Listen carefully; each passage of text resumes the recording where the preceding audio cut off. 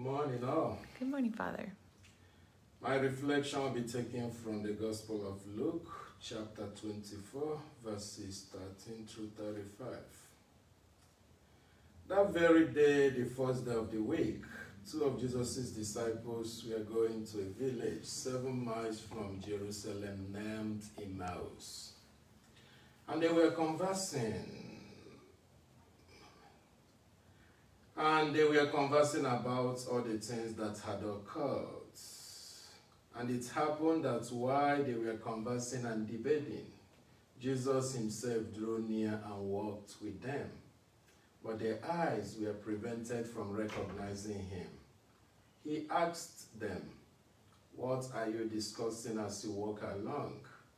They stopped, looked downcast. One of them, named Cleopas, said to him in reply, "Are you the only visitor to Jerusalem who does not know of the things that have taken place there in these days?" And he replied to them, "What sort of things?"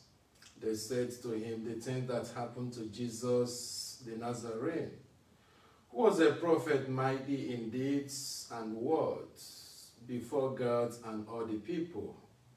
How our chief priests and rulers both handed him over to a sentence of death and crucified him. But we were hoping that he would be the one to redeem Israel. And besides all this, it is now the 3rd day since this took place. Some women from among our group, however, have astounded us. They were at the tomb early in the morning and did not find his body. They came back and reported that they had indeed seen a vision of angels who announced that he was alive. Then some of those with us went to the tomb and found things just as the women had described. But him they did not see. And he said to them, 'Oh, how foolish you are! How slow of heart to believe all that the prophets spoke.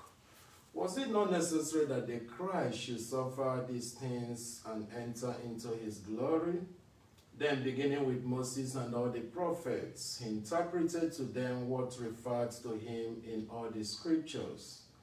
As they approached the village to which they were going, he gave the impression that he was going on further. But they urged him, 'Stay with us, for it is nearly evening, and the day is almost over.' So he went in to stay with them, and it happened that while he was with them at table, he took bread, said the blessing, broke it, and gave it to them. With that, their eyes were opened, and they recognized him. But he vanished from their sight.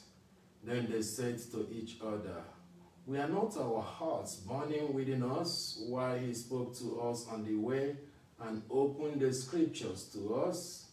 So they set out at once and returned to Jerusalem, where they found gathered together the 11 and those with them who were saying, 'The Lord has truly been raised and has appeared to Simon.' Then the two recounted what had taken place on the way and how he was made known to them in the breaking of the bread." The Gospel of the Lord. Praise to you, Lord Jesus Christ. Yeah, in this our Gospel passage, as we heard that two of Jesus' disciples, they were on their way to Emmaus. However, they did not recognize Jesus until the breaking of the bread. We might ask, why? Why didn't they recognize Jesus? I think there are so many reasons they gave. Probably because they were so much disappointed, shattered, and frustrated about the death of Jesus that they did not recognize Jesus. And one other reason was because of their lack of faith in the teaching of the scripture, in what the prophets spoke about Jesus, and even in what Jesus himself taught, that the Son of Man will suffer before entering into his glory. Another reason, because their mind were so much obstructed and hindered that they did not recognize Jesus until the breaking of the bread. My friends in Christ, how about us? Often we behave like these disciples. Often do we always recognize Jesus at the Holy Eucharist, at the breaking of bread?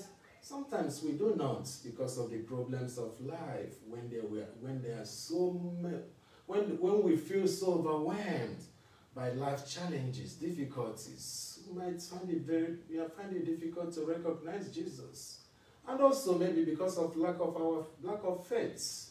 As Christians, we should be people of faith. We should live and walk by faith. We should always make a leap of faith daily. Always, because we should always live by faith and not by sight. So if we are people of faith, we will always recognize Jesus even in the midst of our suffering. Even for difficulties of life, faith will be the only thing that will keep us moving. And also may we ask the good Lord to always help us and give us this spiritual insight, this spiritual awareness to always feel His presence 24/7, wherever we are, even in ordinary events of life, not only in the breaking of the bread. May we, most importantly, be people of faith, as we continue to deepen our faith and relationship in God. The good Lord will continue to enlighten our minds. May the good Lord bless us as we journey through faith. Amen. Amen.